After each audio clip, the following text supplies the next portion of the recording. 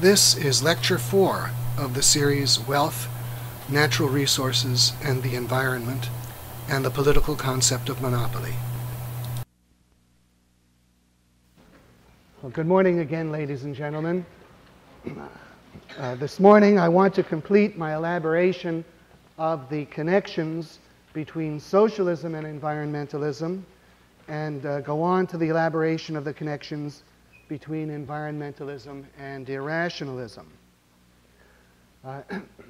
I would like to ask you to keep in mind in my discussion of the connections between socialism and environmentalism those horrendous quotations from Graeber and McKibben and others perhaps that you may have seen of the same kind, and even more importantly, the logical demonstration of why hatred for man and his works follows necessarily from the premise of the whole environmental movement that nature possesses intrinsic value. So please keep those points in mind. Well, I'll begin by expanding on the second paragraph on page 20 of The Toxicity of Environmentalism, to wit, part of this will be simply a repetition, but then there'll be new material.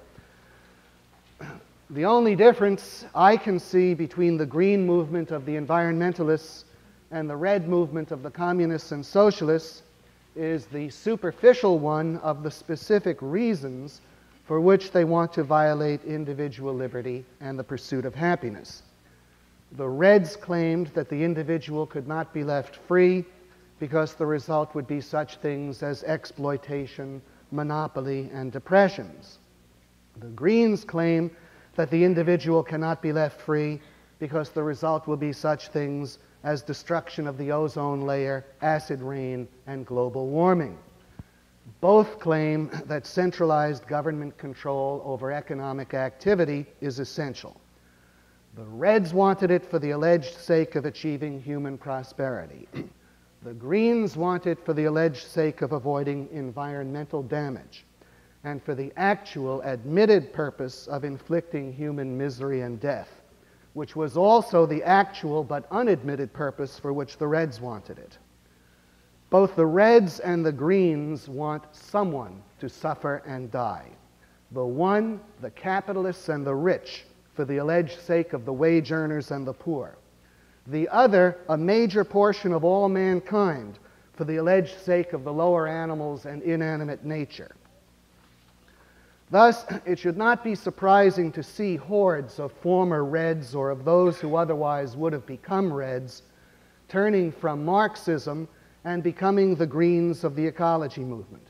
It is the same fundamental philosophy in a different guise, ready as ever to wage war on the freedom and well-being of the individual. In seeking to destroy capitalism and industrial civilization, both movements provide ample potential opportunity for those depraved individuals who would rather kill than live, who would rather inflict pain and death than experience pleasure, whose pleasure comes from the infliction of pain and death. Unfortunately, there is no lack of such individuals. There are serial murderers in the world. History tells us of mobs that cheered at the sight of human beings being torn to pieces by wild beasts in the arena, and of other mobs that cheered at the sight of witches and heretics burning alive at the stake. In our own time, there have been Hitler, Stalin, and Mao, and an army and an array of lesser such gangsters, each with a whole army of sadistic murderers at his beck and call. In most cases, there has been some kind of philosophical justification for the murders, such as the will of God, the achievement of Lebensraum, or the establishment of communism and a future classless society. Each of these alleged values supposedly justified the murder of living human beings. As the communists were so fond of saying, the end justifies the means. And now there are the leaders of the ecology movement whose alleged end is the preservation of such things as wildlife, jungles, and rock formations for their own sake, and for whose alleged sake they look forward to throttling and destroying industrial civilization and decimating mankind. Whatever may have been the delusions of religious fanatics and the advocates of racial or class warfare concerning the actual nature of their values, such delusions must wear exceedingly thin in the case of the environmental movement. It is transparently obvious that no one in the world can actually value such things as rock formations, jungles, and dangerous wildlife for their own sake. At best, that would be comparable to valuing pebbles on Mars or gas clouds on Jupiter for their own sake. But what some people can value, unfortunately, is the sight of other human beings suffering. This was the value which the communists and the Nazis sought, which religious fanatics have sought, which serial murderers seek, and which the leaders of the environmental movement seek. The kind of potential murderers that are to be found in the ranks of the environmental movement are, for the most part, probably not personally violent in any apparent way. In eras that are philosophically and culturally better than our own, they might even pass their entire lives quietly, in modest obscurity, causing harm to no one. In such an era, Hitler might have passed his days as an obscure paper hanger, Himmler as a chicken farmer, and Eichmann as a factory worker or office clerk. Lenin would probably have been just a disgruntled intellectual, and Stalin perhaps an obscure cleric. But in the conditions of a collapse of rationality, frustrations and feelings of hatred and hostility rapidly multiply, while cool judgment, rational standards, and civilized behavior vanish. Monstrous ideologies appear, and monsters in human form emerge alongside them, ready to put them into practice. The ecology movement is just such a movement with just such a potential. Its expressions of approval for such images as that of a terrified human being being eaten alive by alligators is an invitation to torturers and murderers looking for a rationale to call for the exercise of their bloodlust.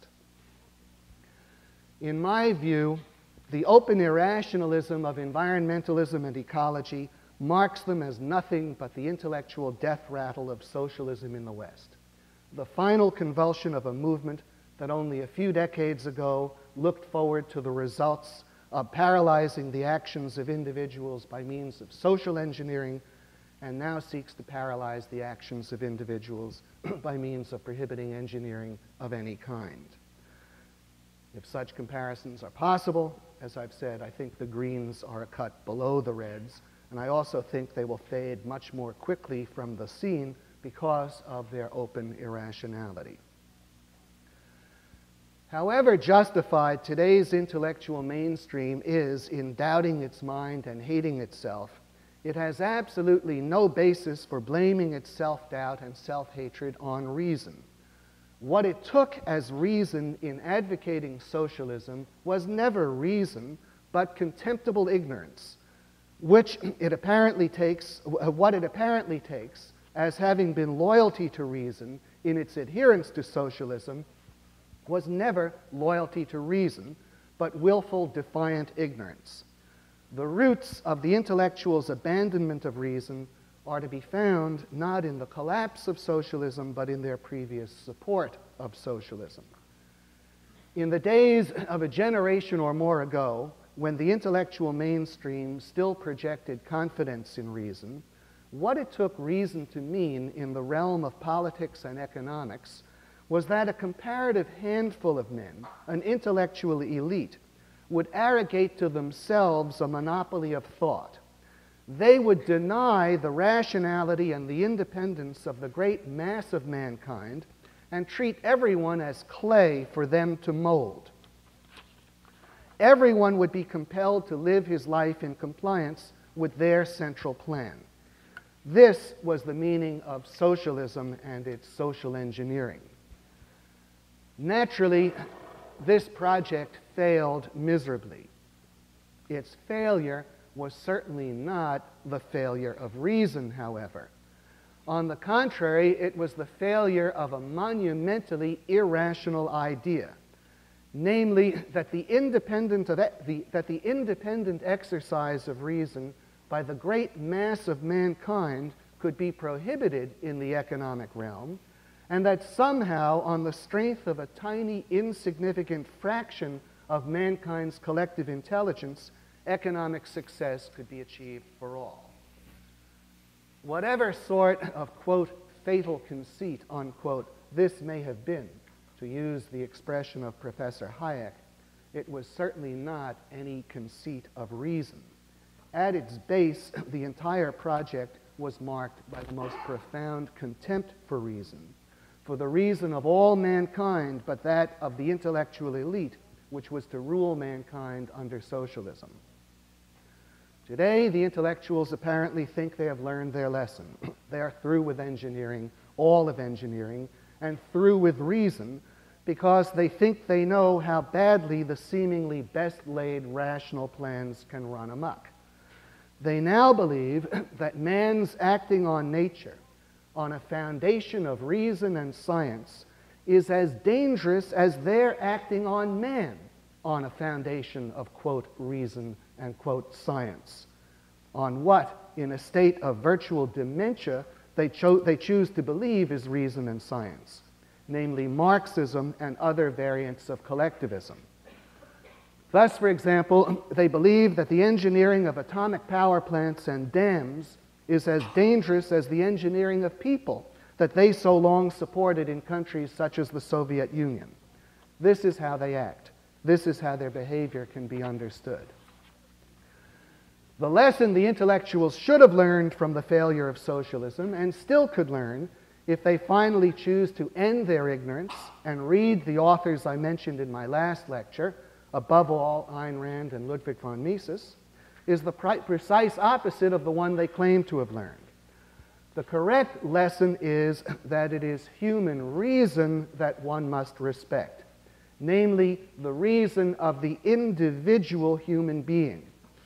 The substantive meaning of this proposition is that one must respect individual rights, as understood by John Locke and the founding fathers of the United States, and that the social system which one must uphold as representing the consistent implementation of respect for individual rights is laissez-faire capitalism. If the intellectuals understood this lesson, then they would understand that what it is dangerous to violate is laissez-faire in the realm of human beings. The obvious fact is, of course, that man can successfully control nature for the benefit of his life. But the essential politico-economic requirement of his doing so is that the government must not attempt to control man. The individual man or woman is the possessor of reason and the being of ultimate value, each to him or herself, whose rights must be fully respected. It is these individually sovereign beings who must be free to act upon nature. When they are free, they form and intensify associations that constitute a division of labor society. They create capitalism. They are then capable of acting upon nature with all of the progressively growing success demonstrated in the Western world over the last 2 centuries or more.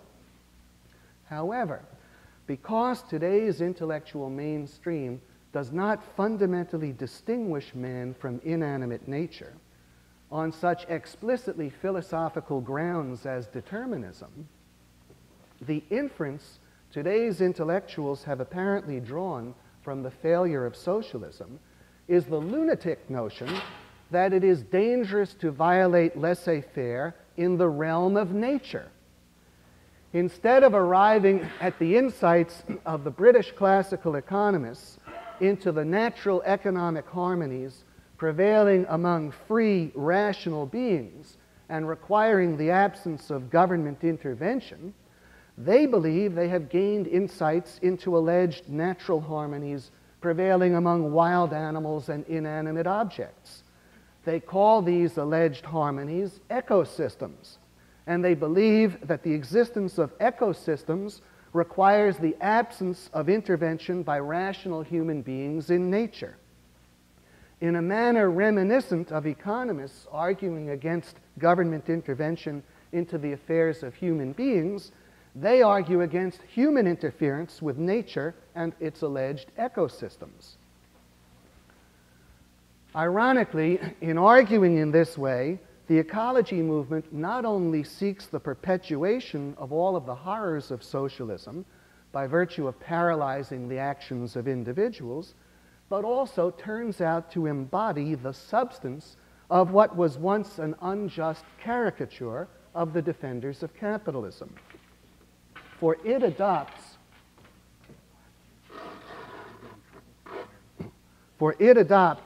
as its actual policy what its intellectual predecessors ridiculed the defenders of capitalism for supposedly believing, namely that man should not intervene in nature for fear of unleashing unknown forces.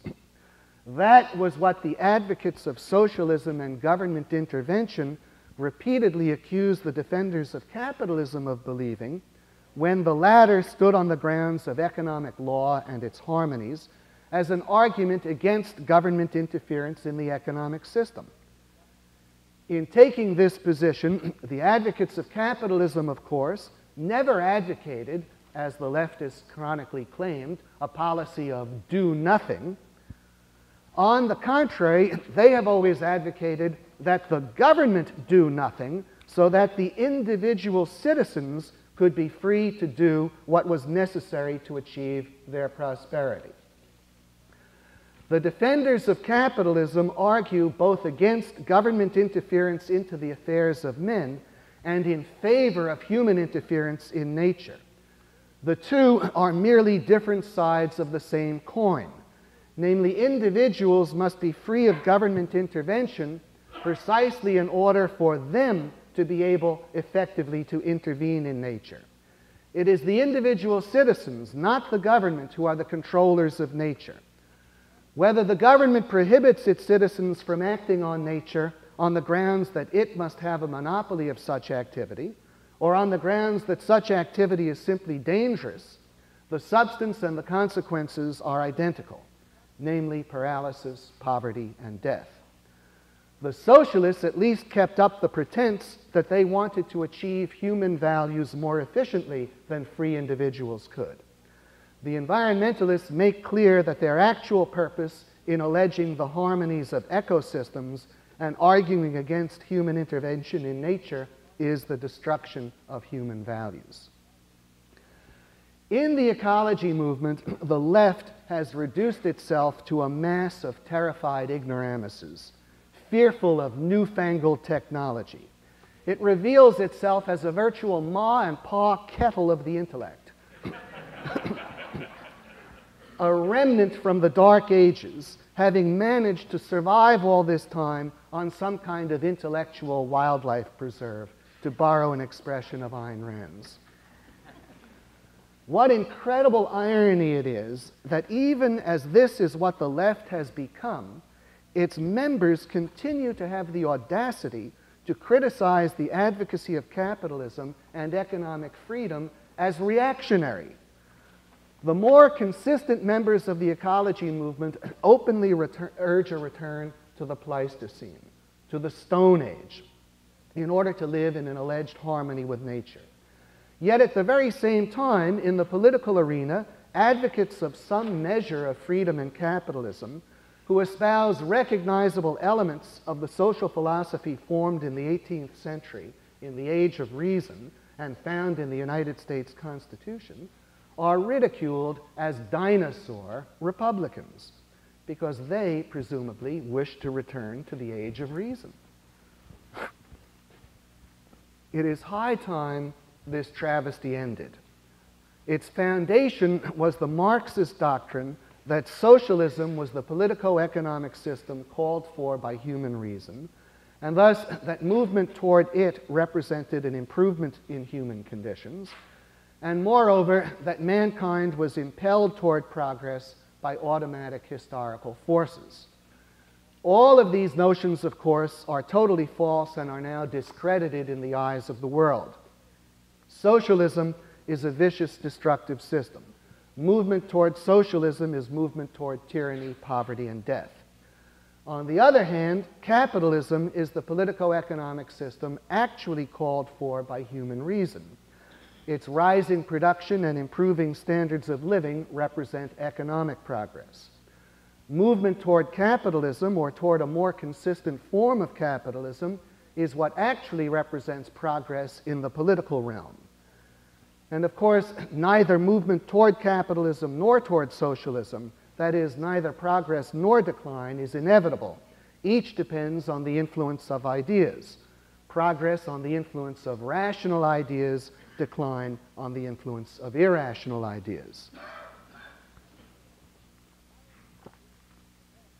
In the environmental movement, the left now clearly reveals itself to be the most reactionary movement in the history of the world.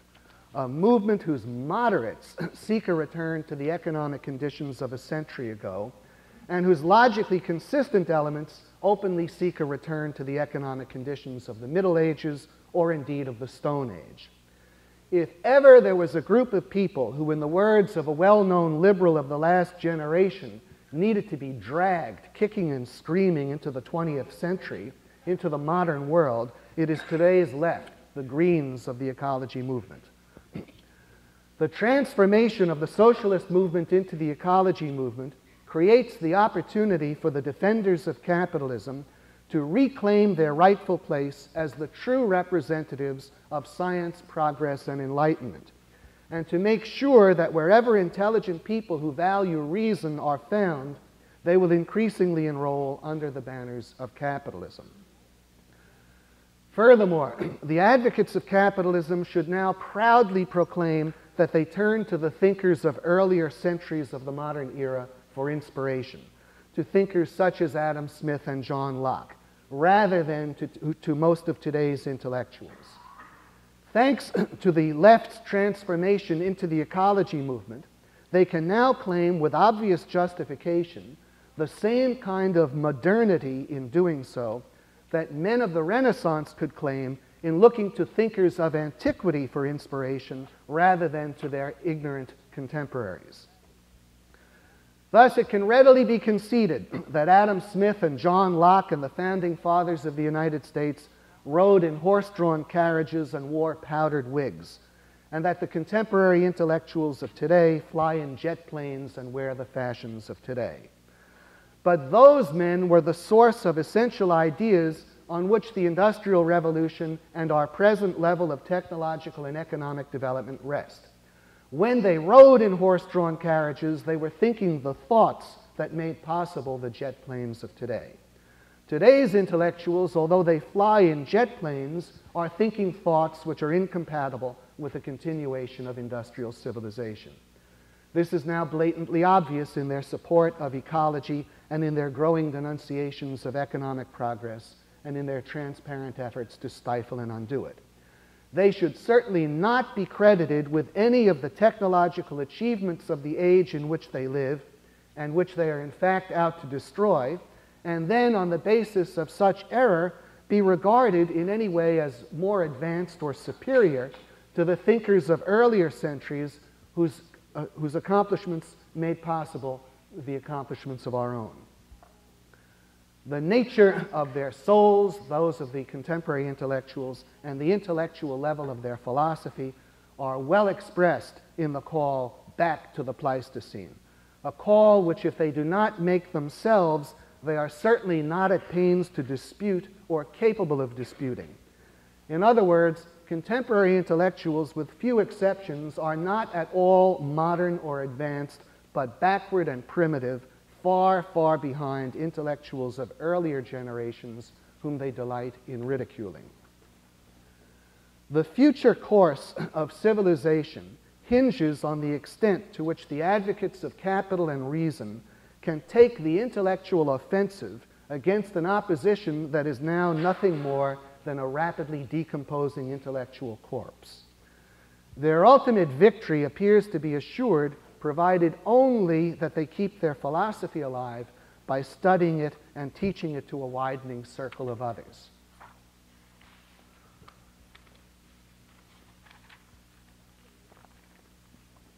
My elaboration of the connections between environmentalism and irrationalism, to which I'm now about to turn, will fall under three headings: irrational skepticism, the destructive role of contemporary education, and the cultural devaluation of man.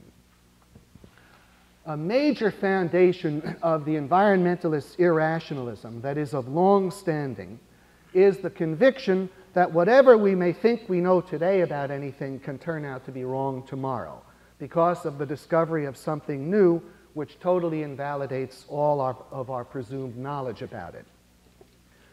This doctrine, which is now increasingly popular, has been a virtual stock in trade of philosophy courses and of higher education in general for several generations. It is on this premise that the ecologists believe and project that every technological advance is a potential thalidomide, having who knows what potential destructive consequences. Thalidomide, of course, was the drug that was prescribed as a tranquilizer for pregnant women and that turned out to cause major damage to fetuses. All of their wild conjectures about hidden dangers and mass destruction are reinforced by this premise, of which they are already convinced in advance of and apart from the facts of any particular case. As Dr. Peikoff has shown, such skepticism rests on ignorance of the science of epistemology and on the fallacy of equivocation. It does not understand how man achieves knowledge, how he validates his conclusions, and can therefore be rationally confident of them. It assumes, in effect, that all claims to knowledge are equal, the proved and the unproved, and that because some claims to knowledge turn out to be false, any claim to knowledge can turn out to be false. For example, it claims that the very fact that people ardently believed in Ptolemaic astronomy at one time and were later proved wrong by Copernicus and Galileo itself raises the possibility that Copernican and Galilean astronomy will someday be proved wrong. The truth is, of course, that knowledge is knowledge and continues to be knowledge for all time to come. It is not overthrown by later discoveries, but is supplemented and expanded by them. The physics of Archimedes was not overthrown, but expanded by the physics of Newton. The geometry of Euclid is as true today as ever, though we now know much more about mathematics than Euclid did. The truths in the writings of Adam Smith are as true today as when he first wrote them, though our knowledge of economics has been greatly expanded by Ricardo, the Mills, Bombavert, von Mises, and others. All of technological and economic progress is a confirmation of the fact that the discoveries of later generations add to the discoveries of previous ones rather than refute them. If new discoveries constantly refuted previous discoveries, as the skeptics claim, progress of any kind would simply be impossible. Progress rests on the fact that knowledge is a growing sum in which the contributions of succeeding generations are added to those of previous generations. Similar reasoning applies to the possibility of accidents, which the ecologists fear so greatly. Despite man's best efforts, accidents sometimes occur. A dam may burst, a building may collapse, a drug may turn out to be unsafe. But by the nature of the case, accidents are the exception, a departure from normal. Moreover, they steadily tend to be reduced in frequency and severity as man's knowledge and prosperity grow. Indeed, each accident, if its causes are studied and analyzed, itself tends to prevent a repetition of that accident. Thus, the actual record of man, when he chooses to use his reason, is a steady increase in safety. Few things could be more obvious than that the food, drugs, dams, buildings, bridges, ships, trains, and factories of the 20th century are incomparably safer than those of the 19th century. Apart from the influence of growing irrationality, progress in safety has continued decade by decade in the 20th century. I turn now to an elaboration on the destructive role of contemporary education in the rise of environmentalism, which I will show goes far beyond the content of modern liberal arts education that I described in my pamphlet. It is sometimes observed that most of today's high school and college graduates have very little actual education in science and mathematics, and thus do not understand and cannot properly appreciate modern technology. There is considerable merit in these observations, but the problem goes much deeper. Namely, from the earliest grades, the prevailing methodology of contemporary education systematically encourages the irrational skepticism I described a few moments ago. To explain how this is the case, I must digress briefly into the history of philosophy. As you all know, at the end of the 18th century, Immanuel Kant foisted on the intellectual world a distorted version of what reason is. Both in reaction against the Kantian version of reason and on the direct foundation of it, as early as the first quarter of the 19th century, reason was being popularly denounced by intellectuals of the Romantic era as a, quote, false secondary power by which we multiply distinctions, unquote. The Romantics' reaction against the Kantian version of reason can be understood in exactly the same way as Ayn Rand has described the later reaction of the existentialists against it. Namely, quote, if this is reason, to hell with it, unquote.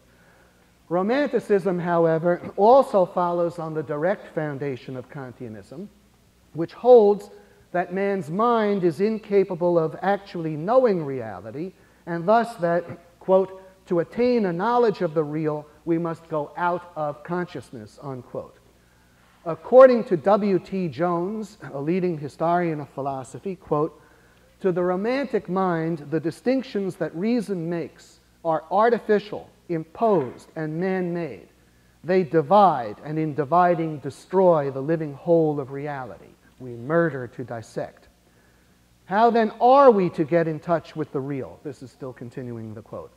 By divesting ourselves, insofar as we can, of the whole apparatus of learning and scholarship, and by becoming like children or simple, uneducated men, by attending to nature rather than to the works of man, by becoming passive and letting nature work upon us, by contemplation and communion rather than by ratiocination and scientific method, unquote. The Romantics, writes Jones, held that, quote, we are nearer to the truth about the universe when we dream than when we are awake, and, quote, nearer to it as children than as adults, unquote. A clear implication of the philosophy of Romanticism is that the valuable, creative portion of our mental life has no essential connection with our ability to reason and with the deliberate, controlled use of our conscious mind. We allegedly possess it in our sleep and as children, the valuable creative portion of our minds. In its essentials, the philosophy of Romanticism is the guiding principle of contemporary education. Exactly like Romanticism, contemporary education holds that the valuable creative portion of our mental life has no essential connection with our ability to reason and with the deliberate, controlled use of our conscious mind. That we possess this portion of our mental life, if not in our sleep, then nevertheless as small children. This doctrine is clearly present in the avowed conviction of contemporary education that creativity is a phenomenon that is separate from and independent of such conscious mental processes as memorization and the use of logic. Indeed, it is an almost universally accepted proposition of contemporary pseudoscience that one half of the human brain is responsible for such conscious processes as the use of logic, while the other half is responsible for creativity, as though when examined, the halves of the brain revealed this information all by themselves by bearing labels marked logic unit made in Hong Kong and creativity respectively. Obviously, the view of the brain as functioning in this way is a conclusion which is based on the philosophy and thus the interpretive framework of the doctrine's supporters. Now, properly, education is a process by means of which students internalize knowledge. They mentally absorb it through observation and proof and repeated application.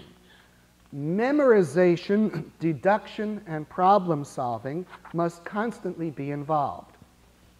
The purpose is to develop the student's mind, to provide him with an instantaneously available storehouse of knowledge inside his brain, and thus an increasingly powerful mental apparatus that he will be able to use and further expand throughout his life.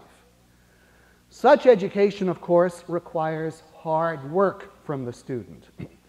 Seen from a physiological perspective, it may be that what the process of education requires of the student through his exercises is some form of actual imprinting of his brain. Yet, under the influence of the philosophy of Romanticism, contemporary education is fundamentally opposed to these essentials of education. It draws a distinction between problem solving, which it views as creative and claims to favor, and memorization, which it appears to regard as an imposition on the students whose valuable executive level time, it claims, can be better spent in problem solving. Contemporary education thus proceeds on the assumption that the ability to solve problems is innate, or at least fully developed before the child begins school. It perceives its job as allowing the student to exercise his native problem-solving abilities while imposing on him as little as possible of the allegedly unnecessary and distracting task of memorization. In the elementary grades, this approach is expressed in such attitudes as that it is not really necessary for students to go to the trouble of memorizing the multiplication tables if the availability of pocket calculators can be taken for granted, which they know how to use, or to go to the trouble of memorizing facts of history and geography if the ready availability of books and atlases containing the facts can be taken for granted, which facts the students know how to look up when the need for them arises. In college and graduate courses, this approach is expressed in the phenomenon of the open book examination, in which satisfactory performance is supposedly demonstrated by the ability to use a book as a source of information, proving once again that the student knows how to find the information when he or she needs it. With little exaggeration, the whole of contemporary education can be described as a process of encumbering the student's mind with as little knowledge as possible. The place for knowledge, it seems to believe, is in external sources, books and libraries, which the student knows how to use when necessary. The results of this type of education are visible in the hordes of students who, despite years of schooling, have learned virtually nothing, and who are least of all capable of thinking critically and solving problems. When such students read a newspaper, for example, they cannot read it in the light of a knowledge of history or economics. They do not know history or economics. History and economics are out there in the history and economics books, which they were taught they can look up if they need to. They cannot even read it in the light of elementary arithmetic, for they have no internally automated habits of doing arithmetic. Having little or no knowledge of the elementary facts of history and geography, they have no way even of relating one event to another in terms of time and place. Such students, and of course the adults such students become, are chronically in the position in which, to be able to use the knowledge they need to use, they would first have to go out and acquire it. Not only would they have to go and look up relevant facts, which they already should know, and now may have no way even of knowing that they should know, but they would first have to read and understand books dealing with abstract principles. And to understand those books, they would first have to read other such books, and so on. In short, they would first have to acquire the education they already should have had. Properly, by the time a student has completed a college education, his brain should hold the essential content of well over 100 major books on mathematics, science, history, literature, and philosophy, and do so in a form that is well organized and integrated so that he can apply this internalized body of knowledge to his perception of everything in the world around him. He should be in a position to enlarge his knowledge of any subject and to express his thoughts on any subject clearly and logically, both verbally and in writing. Yet as the result of the miseducation provided today, it is now much more often the case that college students, college graduates, fulfill the romantic ideal of being, quote, simple, uneducated men.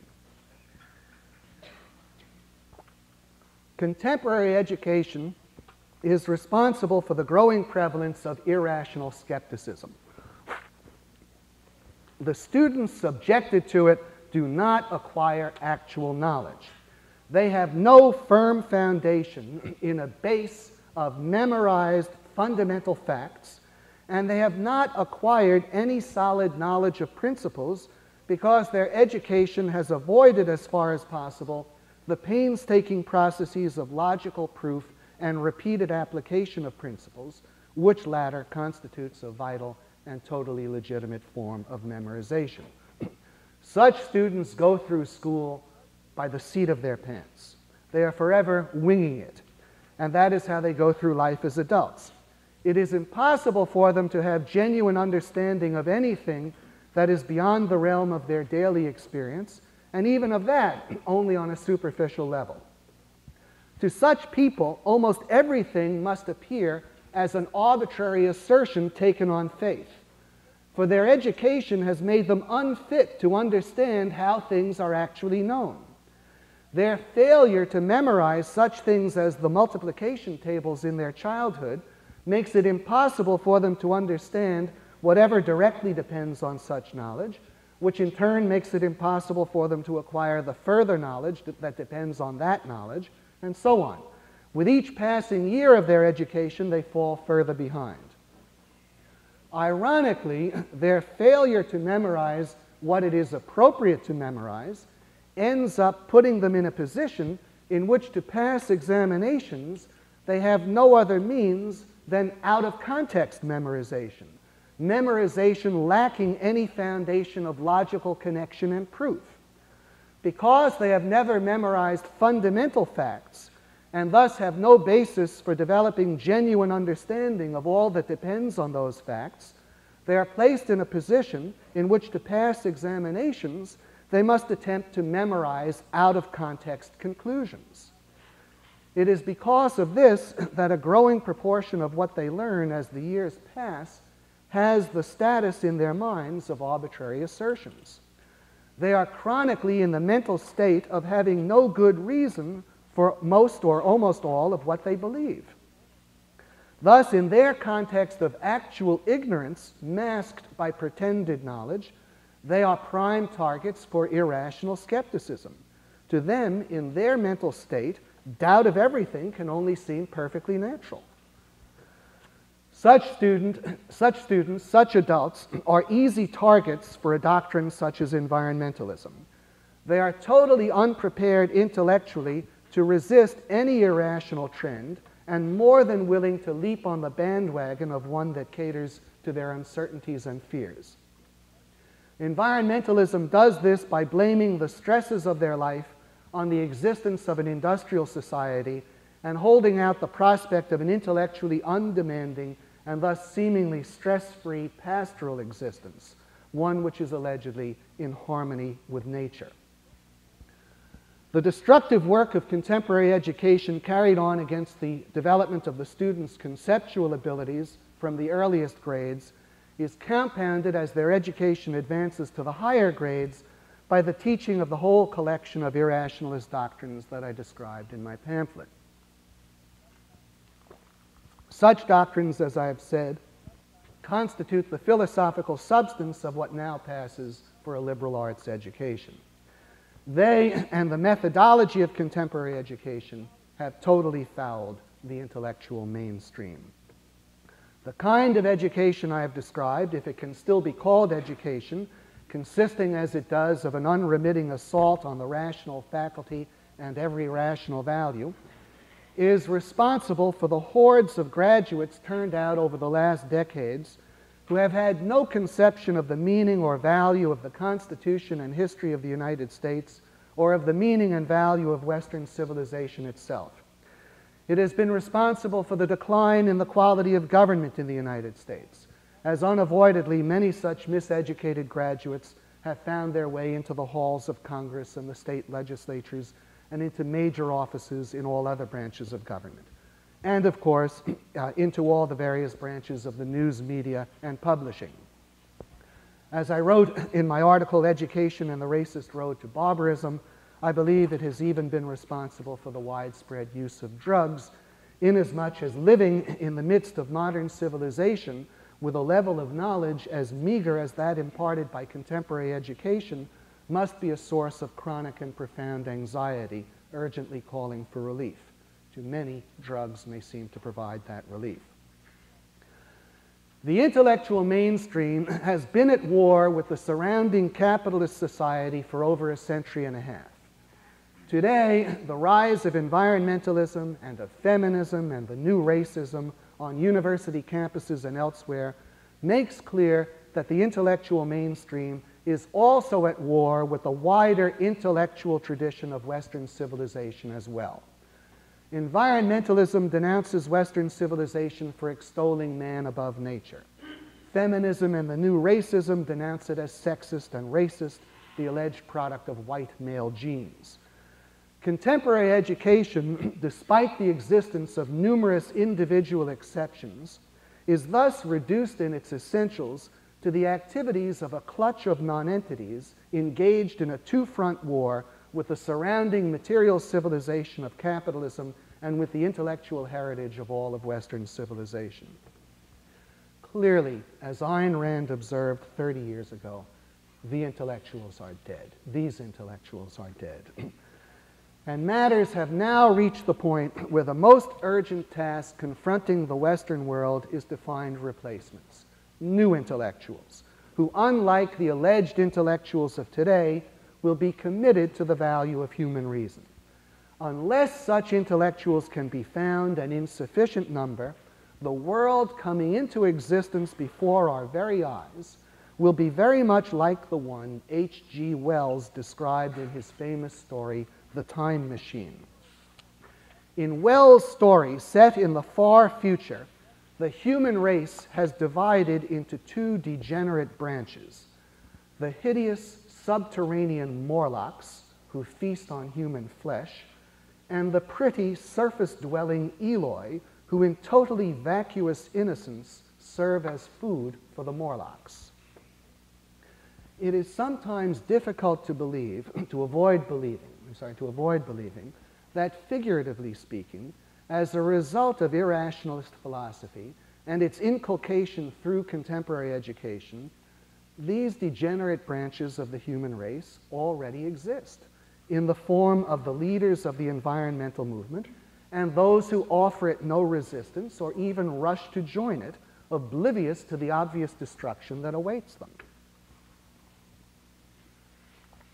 For it would seem that contemporary education has resulted in the creation both of monsters and of vast numbers of people so mentally enfeebled and so deprived of even an elementary sense of manhood that they have no wish or capacity to resist the monsters. Almost every day, such people hear open calls for the radical curtailment of energy consumption, their energy consumption, and they do not react. They buy best-selling books by environmentalists and read such passages as, quote, "The environmentally sane standard of living for a population our current size would probably be somewhere between that of the average Englishman and of the average Ethiopian. Each lives unreasonably." This appears in McKibben's The End of Nature. In other words, they read an open declaration by a leading environmentalist that if environmentalism has its way, their standard of living would be somewhere between poverty by American standards and outright famine. Again, they do not react. Of course, they do not even react against open calls for mass death. I believe that the reason the masses of people do not respond with outrage against environmentalism is partly the fact that their education has left them unable to take ideas seriously. They hear and read such pronouncements and have the reaction that, like so much of the nonsense they were taught in school, the pronouncements do not or cannot mean what they say. In addition, and even more important, their education, reinforced by the experience of growing up in a welfare state, has left many of them with a mentality similar to that of small children, who, lacking all knowledge of how wealth is actually created, sometimes appear to believe that it, quote, grows on trees. Thus, very many of our contemporaries, almost certainly the overwhelming majority of the rank and file of the environmental movement, believe that the availability of goods is automatic and indestructible, and that they have a corresponding automatic right to goods. For the most part, they have little or no knowledge of history, and even the very best educated among them have absolutely no real knowledge of economic theory. They simply have no conception of the process of creating wealth or what its requirements are. They have absolutely no concept of what a remarkable productive achievement the economic system of the present-day industrial world actually is, and that it is capable of being destroyed. Now, they are not, of course, so totally, incredibly ignorant as to believe that human beings all over the world live as people do in the United States or the other industrial countries, or even that in these countries people have always lived as they do now. And they certainly do not believe that everyone, even in the present-day United States, lives well. But to the extent that they have any explanation of differences in the standard of living, it centers on the notion of a distribution of wealth. There are poor people in America and elsewhere in the world, they believe, because of social injustice. That is, because of an unfair distribution of wealth. And that is the basis on which they explain the lower standard of living of earlier periods, especially the 19th century. Thus, like small children, they believe, in effect, that automobiles, television sets, and everything else just grow on trees. Moreover, they believe that these trees, unlike the trees of nature, will always exist no matter what is done to them, and that in the absence of social injustice, they will always be able to obtain from them all of the goods they now enjoy. On this basis, they feel free to support the delivery of one blow after another to the economic system. Ever more taxes, ever more regulations, in the expectation that they themselves will never suffer as a result of such actions. All that will happen, they believe, is that they will succeed in shaking or prying loose some more goods from the wealth trees, or nowadays more and more, that they will succeed in putting an end to this or that irritant or annoyance. The only ones ever to suffer, they believe, if anyone ever actually suffers, are rich businessmen. All of this is an essential part of the intellectual environment in which the ecology movement has flourished.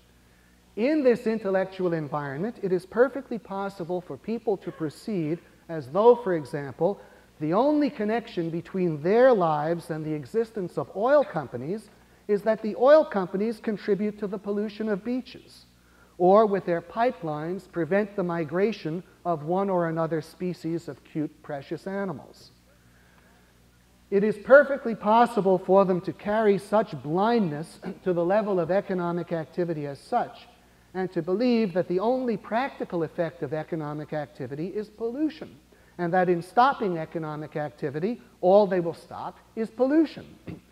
It is in this way that they are ripe for the remarkable conclusion I described in my pamphlet, that the threatening forces of nature are created by us, and that we could do better without our material means for dealing with nature than with them. They feel free to abandon industrial civilization in the unstated conviction that if and when it is abandoned, they will still be able to keep essentially all the goods they now enjoy, and in addition will have such benefits as cleaner air, the preservation of assorted cute animals, and the avoidance of such alleged impending calamities as frighteningly bad weather.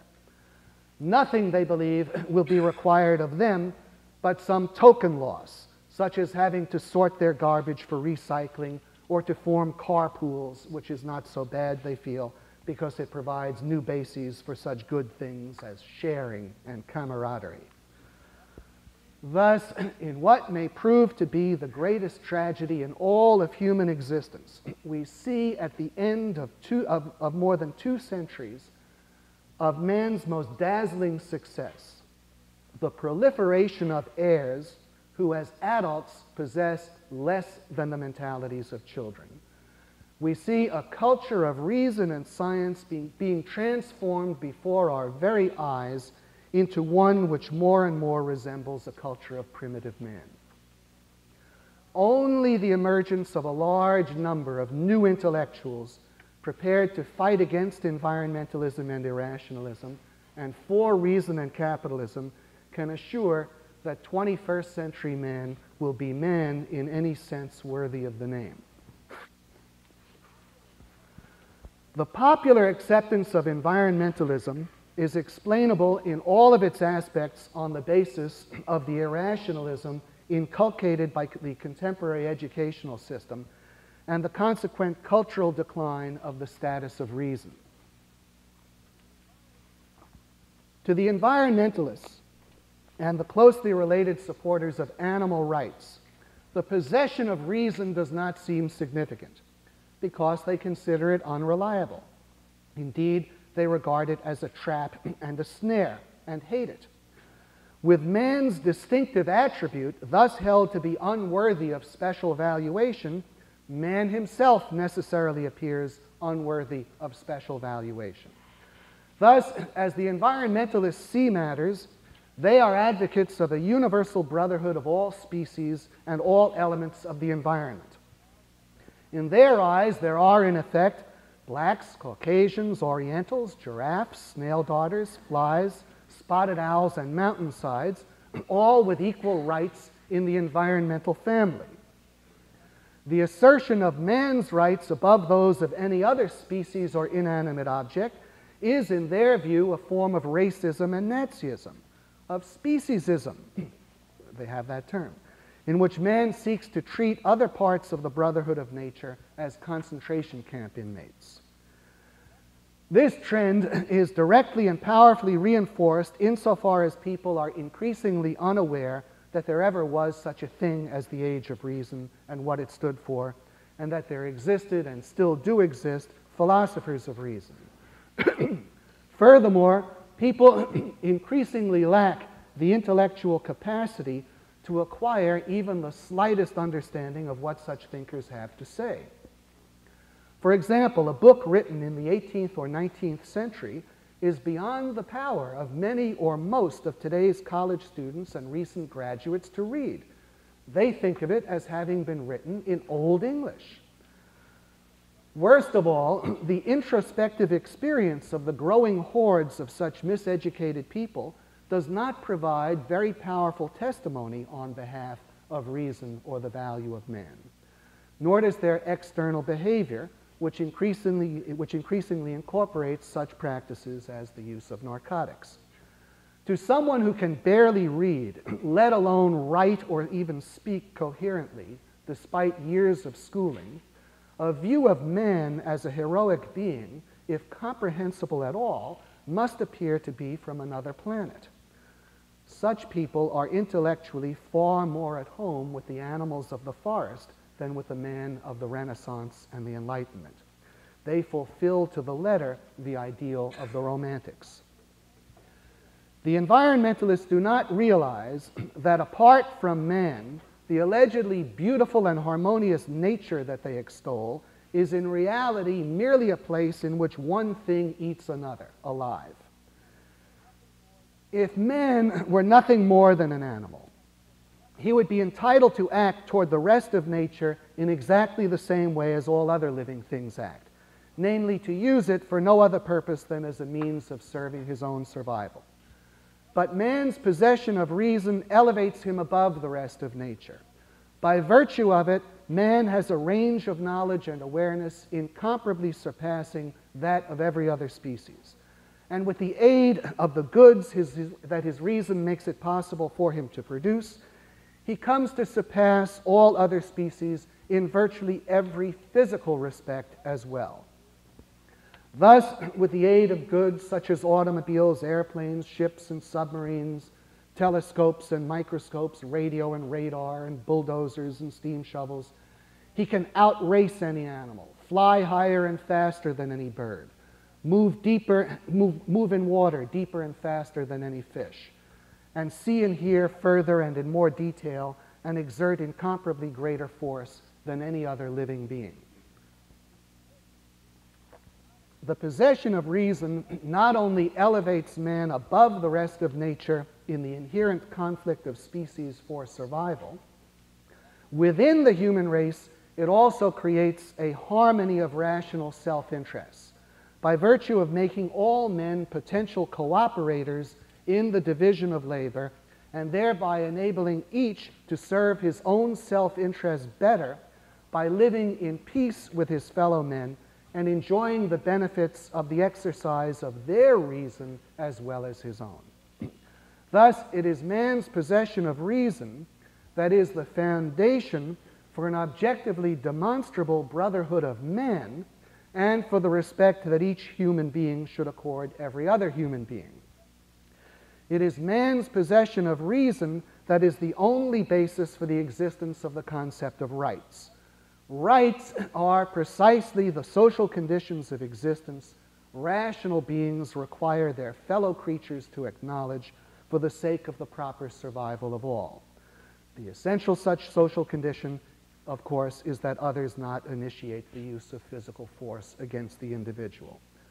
Only on the basis of respect for individual rights can human beings reap the benefits of the operation of each other's motivated human intelligence. To put this another way, rights are fundamental utilitarian principles with human life and well-being serving as the standard for what constitutes utility.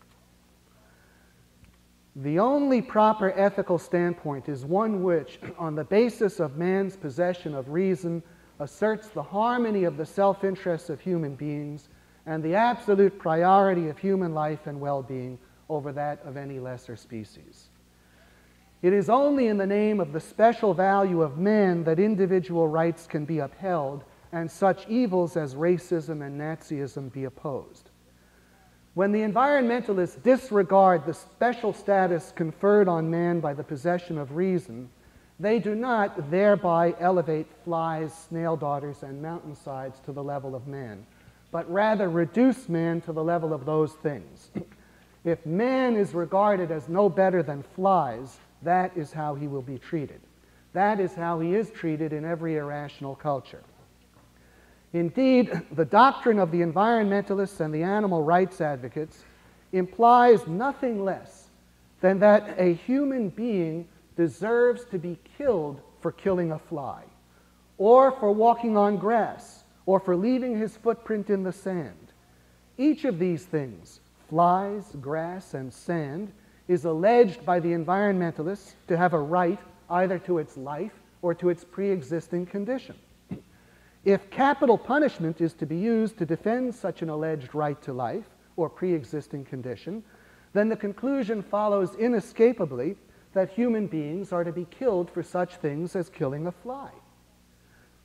And what if capital punishment is not to be used?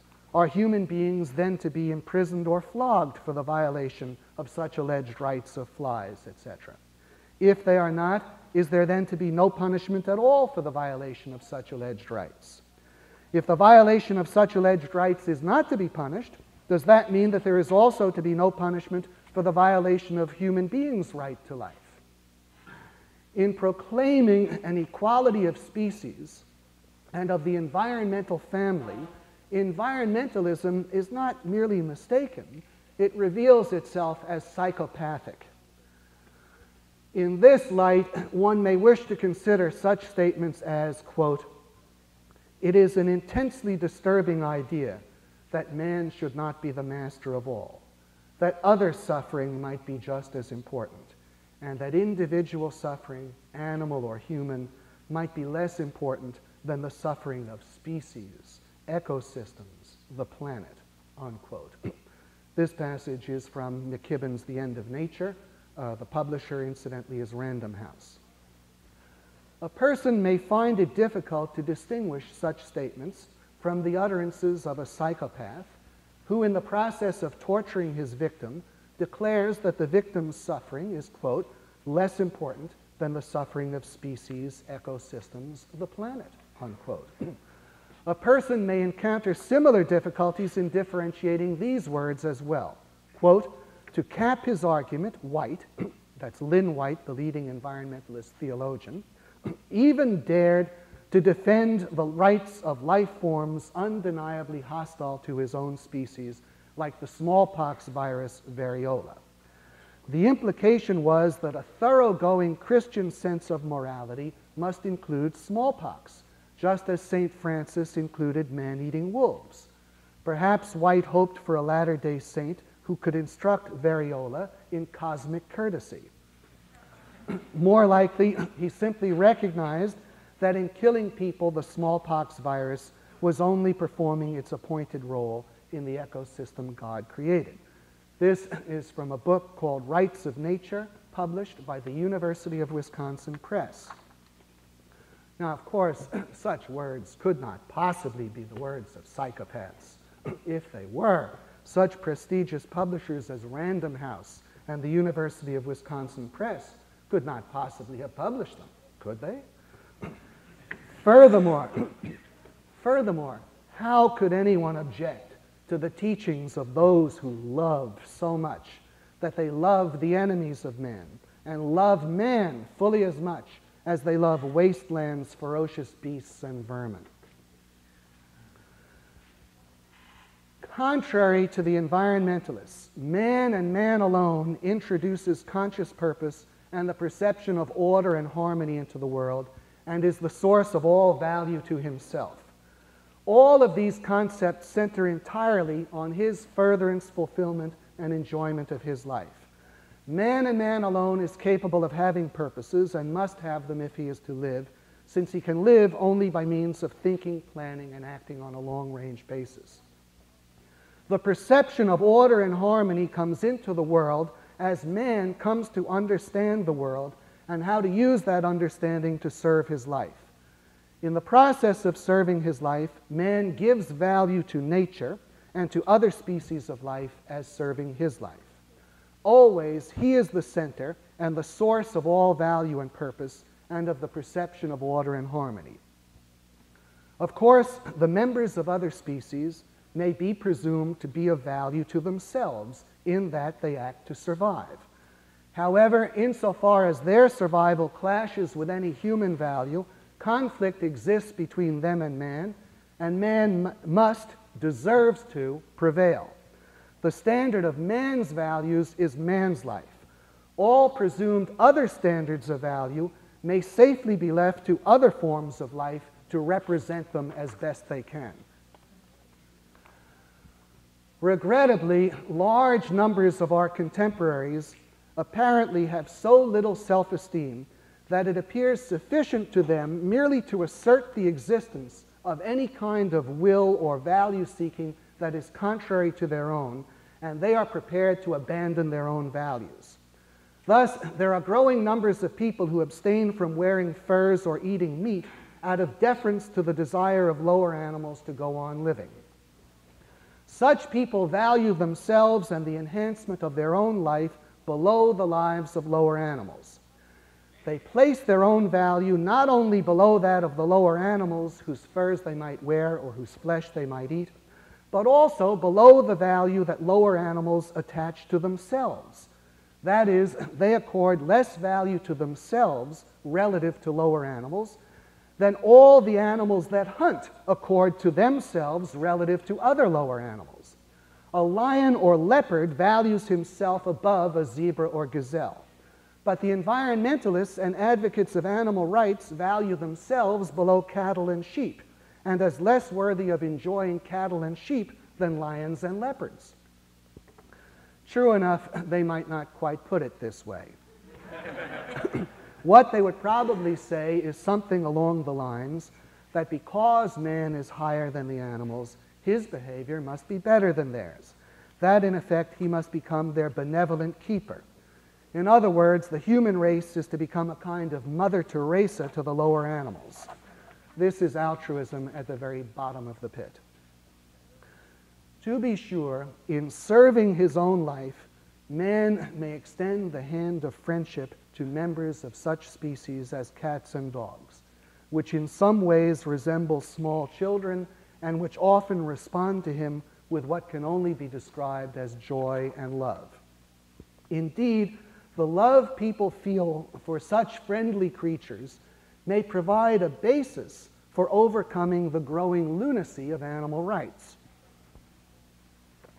Whoever loves a dog, for example, should think of his dog's pleasure in chewing on a steak bone and ask himself if he does not, after all, value his dog's pleasure above the life of the cow that provided the steak bone.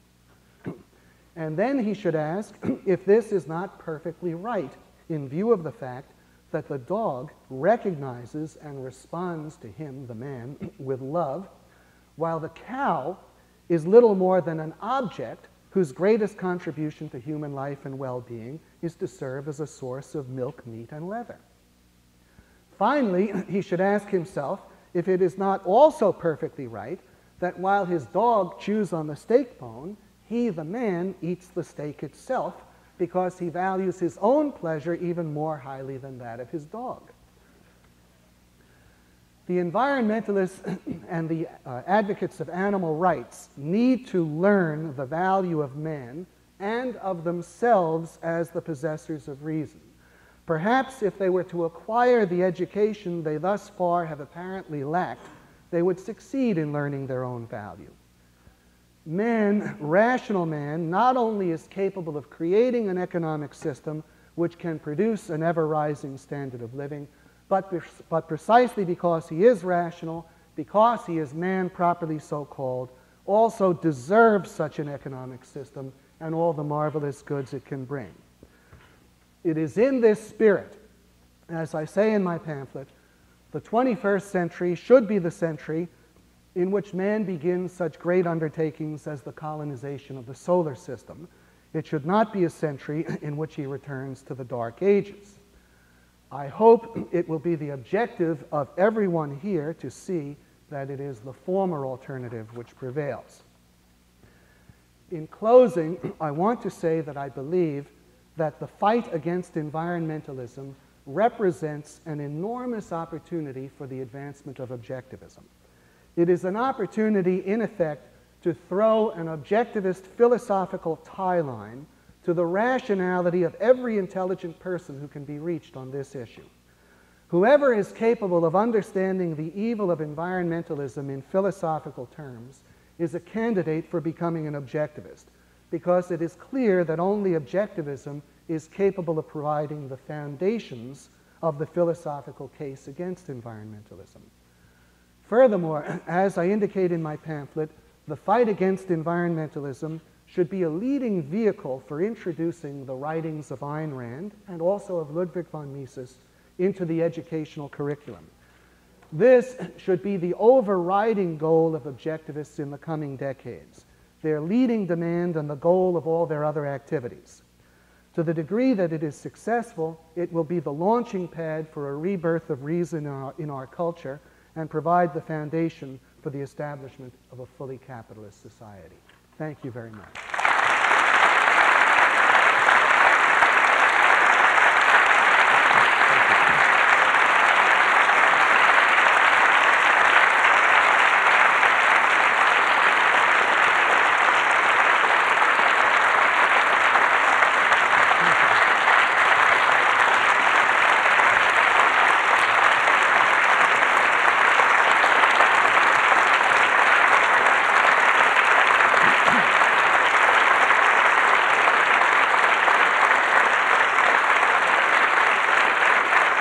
Thank you.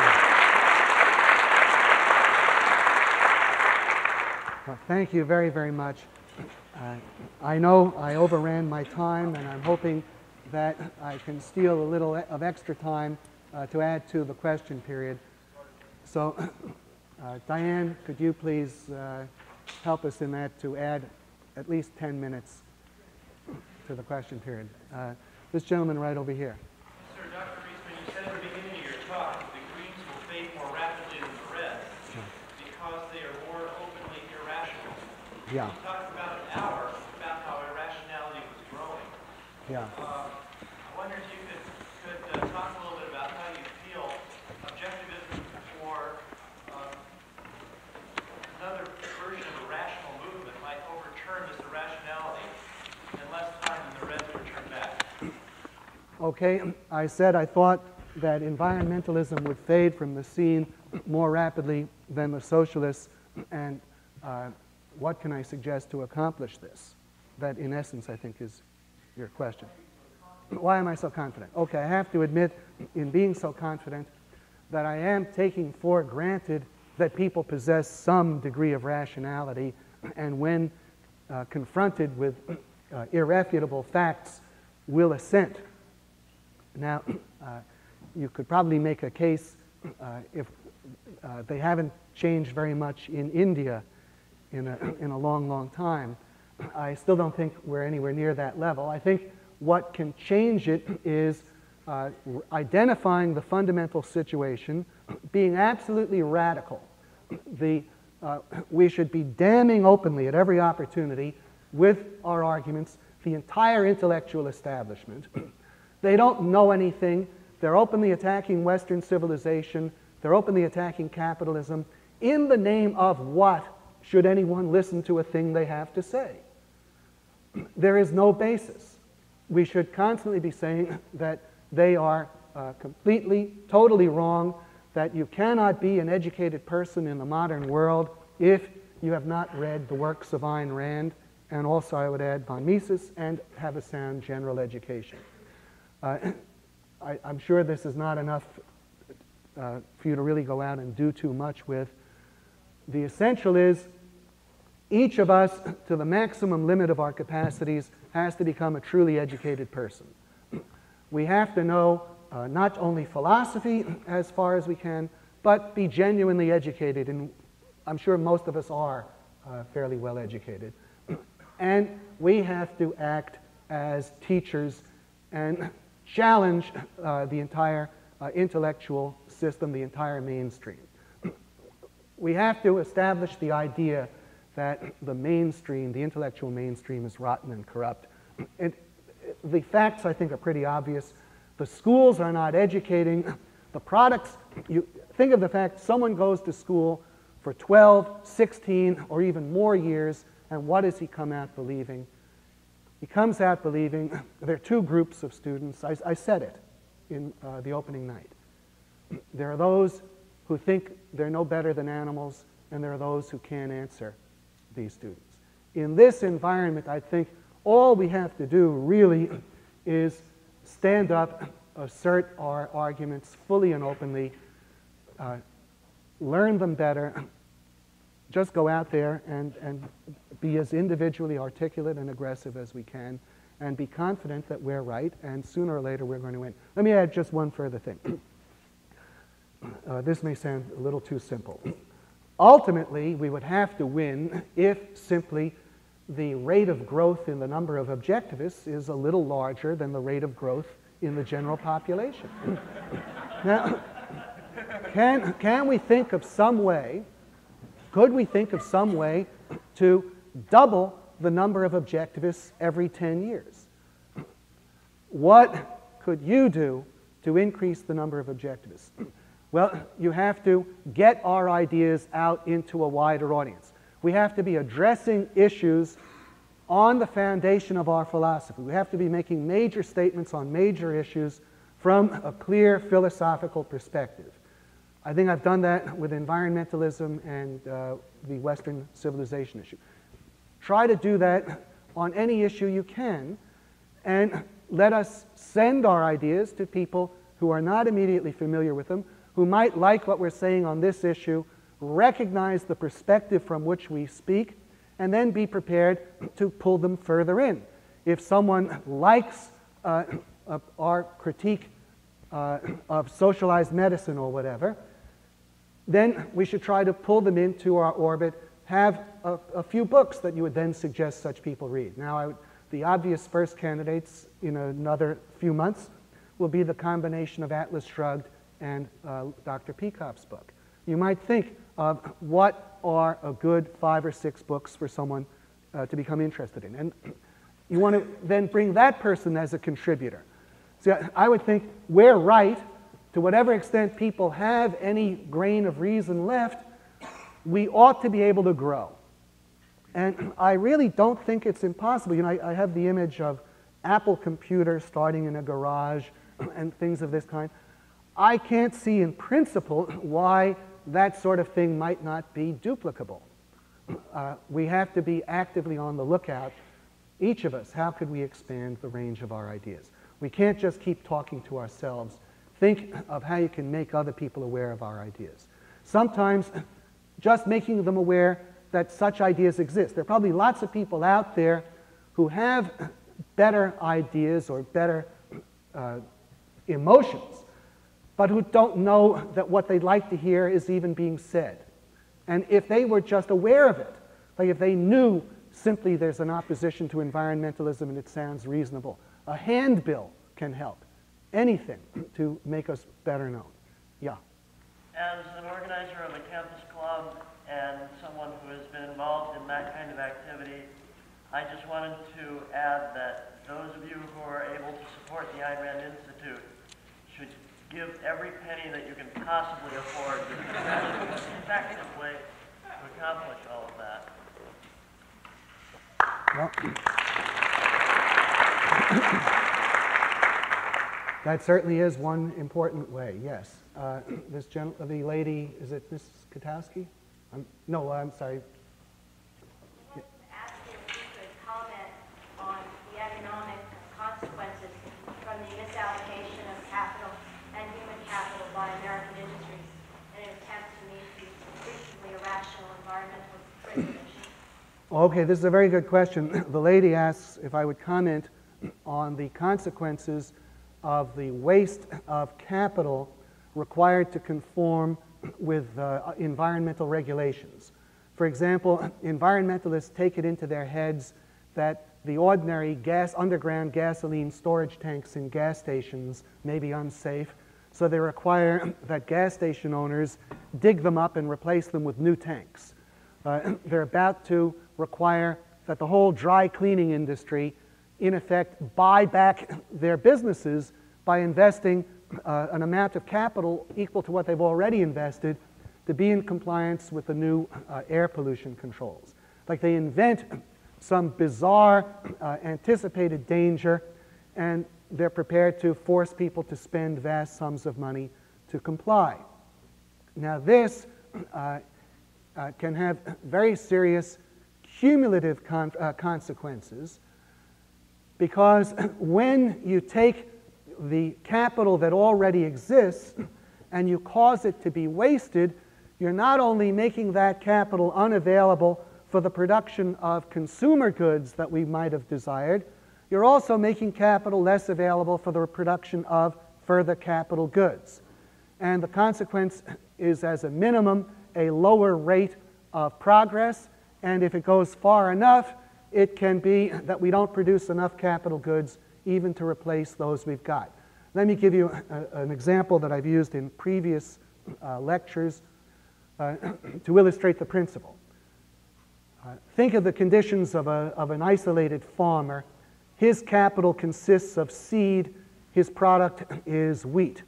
And he uses up the seed to grow the wheat, and he gets fresh seed as part of the wheat that he's grown. Part of the crop is his capital. That's the way it is in our economy. We're using up steel mills, cement factories, raw materials. We have to keep replacing them out of the output we produce. Well, now imagine we have a farmer. If the government leaves him alone, with 1 bushel of seed, he can grow 4 bushels of crops. Well, then this farmer only needs 1 bushel of seed to take out of his crop to replace the seed he's used up. He could consume the other 3, or he could add to his capital. He might consume 2 and then have doubled the seed to produce in the future.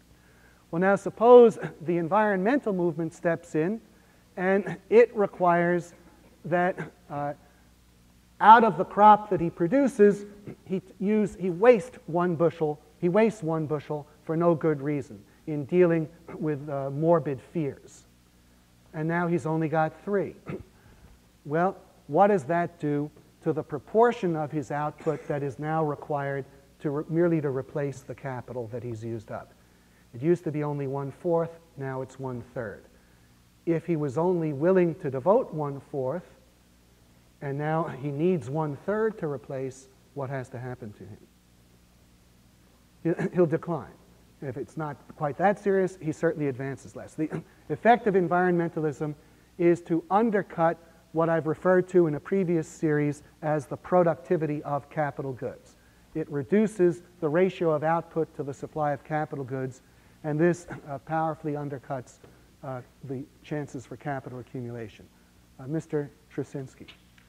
Could you comment on the attitude of conservatives towards environmentalism? Commented on the leftists. I was wondering about the conservatives and where they stand. Could I comment on the attitude of the conservatives toward environmentalism? I don't think I can give very much of a comment simply because I don't know enough. I assume that there are some conservatives who are fairly strongly against it and others not so.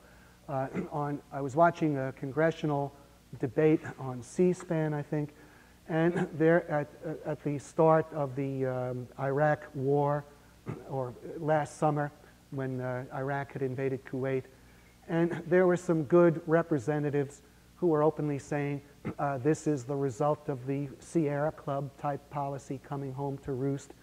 And there were titters in the audience from most of the congressmen. There are some conservative congressmen I think who are good, and there are others who are probably very cowardly and mediocre. Professor Kirkpatrick. Is there a difference between the concept of economic growth as we commonly hear today and economic progress as you use it? Are there any differences between the concept of economic growth and the concept of economic progress? Yes, I think there are substantial differences, and I believe that part of our difficulties derive from the fact that for a period of years, the concept of economic growth was used as a synonym for economic progress. Now, growth is a concept that pertains to an individual living organism. An individual organism grows, it reaches maturity, then it dies. So that automatically suggests limits to the process. Growth is also capable of applying to negatives. You could have a tumor that is growing. Now, so we have economic growth suggesting an inherent limit to the process and also open to the possibility of being negative. In contrast, economic progress does not apply to individual organisms. It applies to human beings across an indefinitely long succession of generations. Economic progress rests on the fact that being rational, we can communicate all prior knowledge to the rising generation, which, if it continues to be rational, can then add to the sum of knowledge. So we have the possibility for an indefinite continuance of the increase of knowledge, which is radically different than growth. There are no limits to progress. And also, the very idea of progress connotes movement toward a higher, better state. You could never say to someone, oh, you don't know, I'm getting rich too fast. I'm getting good looking too fast. But with growth, you could have such a thing. Thank you for asking. This gentleman right here. Could you comment on the recent movement towards appropriate technology, so-called, with its attack on economies of scale? For example, suggesting every home should have a small generator rather than be attached to one large generator from a power company. All right, could I comment on a movement toward, I don't know how you quite describe the technology. appropriate technologies, appropriate technologies.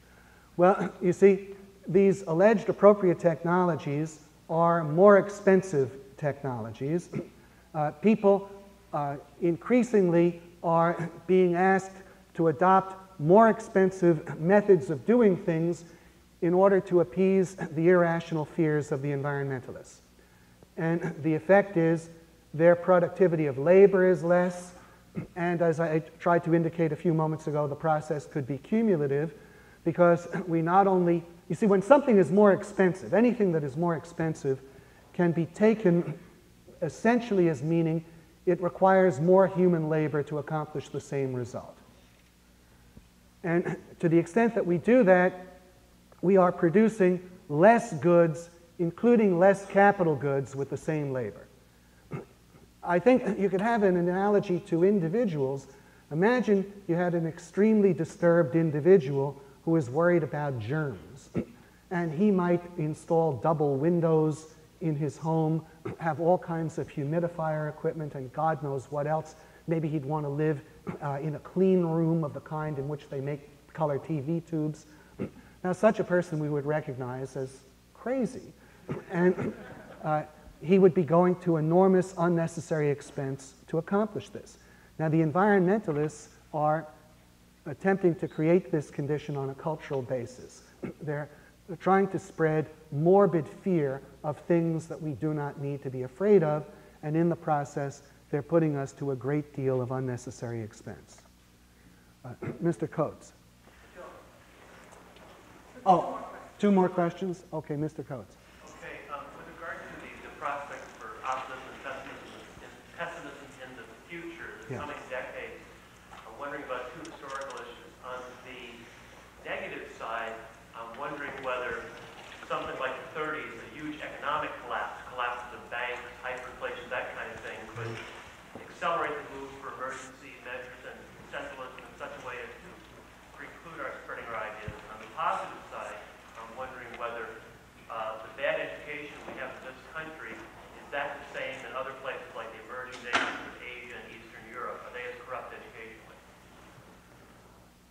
Okay, you seem to have at least two separate questions. One,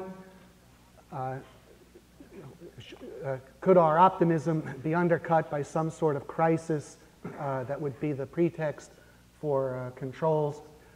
I don't think any crisis automatically produces any definite result. It depends how the people interpret the causes and the cure of the crisis. And the ultimate outcome is going to be determined by how many people hold sound ideas. Let me add another reason for my long-run optimism, which I didn't state before. I have had, I would say, 95% of the same basic ideas since I was a very young adolescent. And I can remember when I was about 12 years old recognizing that capitalism was not very popular. To me, it seemed obvious that it was implied in the Bill of Rights and Constitution of the United States, and I had assumed that everyone must be for this. And I spent my 12th year coming to the conclusion that virtually nobody was for it. But within the time since then to now, there has been an enormous change. When I was 12 years old, I went to summer camp. The counselors were college students, and they would almost all be saying that they're democratic socialists. And the impression was everyone who was educated, who knew anything, was looking forward to the bright new world of socialism. And for many years, I used to, when I finally began to meet a few other people who were in favor of capitalism, I used to say you could have all the advocates of capitalism fit into one small living room. But there has been enormous growth. And today, as I mentioned at a talk roughly a year ago at SCOA, I do believe that even though we are extremely small in absolute numbers, we already possess a plurality of those people who take ideas seriously, who respect ideas seriously. There are more people who have sincere conviction in objectivism than there are who have sincere conviction in reasoned conviction than there are who have it in communism or socialism or environmentalism. I'm not talking about the number of advocates. I'm talking about people who believe that it is important to have some rational basis for what they're saying, who have a reasoned position. We already have a plurality of those with a reasoned position. This was not true when I was a child. When I was a child, the overwhelming majority of people with what appeared to be a reasoned position were socialists. If there is this much rate of improvement in the next 40 years as in the last 40 years, I think we have a real chance.